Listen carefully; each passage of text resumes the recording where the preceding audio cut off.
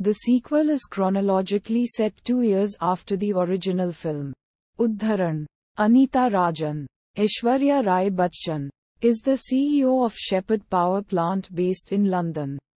Holds a meeting with Mike Rajan, Victor Banerjee, her chairman father, and Hassan Kazi, Govind Namdeo, as a seemingly shady business advisor and facilitator, regarding an ambitious proposal to set up a multi-billion-dollar power plant in rural parts of the state of Maharashtra in India.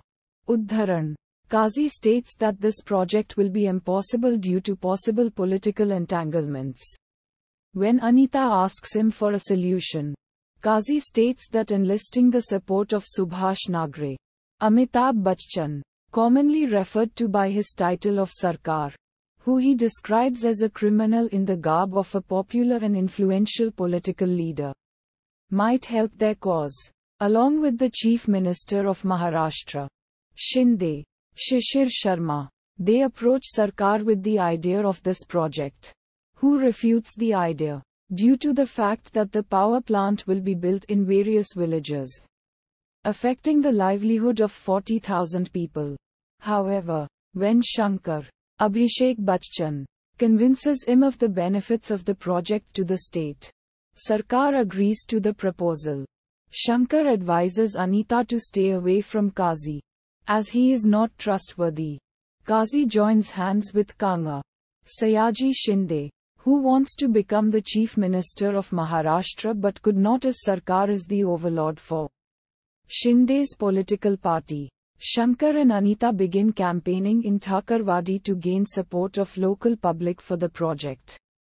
During their chat, Shankar mentions that his toughest decision of life was to kill his own elder brother Vishnu. Anita tells that her father never saw her as a daughter and was her boss.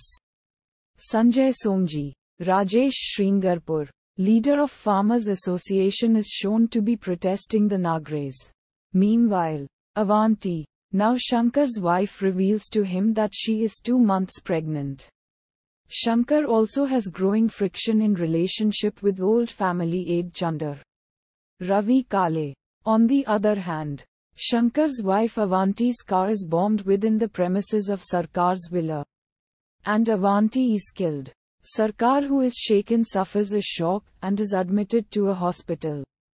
Shankar replaces Bala, Sumit Nijhavan, as head over Chandar Ravi Kale, and asks him to quickly find out who was behind this brutal attack. Kantilal Vora, Upendra Limaye, come to Sarkar requesting him to shift the project to Gujarat.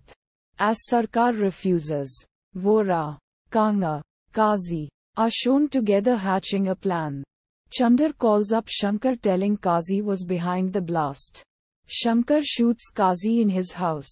Mike comes to India and is seen to be meeting Vora, discussing about eliminating Shankar, as they both want only profit and Shankar aims for development for 40,000 villages living in Thakurwadi also. Uddharan Chennai.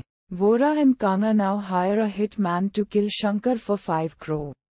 While Shankar and Anita are on a holiday, Anita cautions Shankar about an impending attack on them. A sniper shoots at Shankar 6 bullets, who later succumbs to his injuries in hospital. A furious Subhash, suspecting Vora, kidnaps him. Uddharan. Sarkar tells Anita that his men have killed Kanga, Chandar, Vora and her father, who was in London, as revenge. He also tells her that these people were just pawns and the mastermind behind all this was his own Guru, Rao Sahab, Dilip Prabhavalkar, who wanted his grandson Somji to take over Shankar. His guru comes to home to pay tributes to Shankar, where Sarkar shows him his dead grandson. The film ends with Anita becoming Shankar's replacement.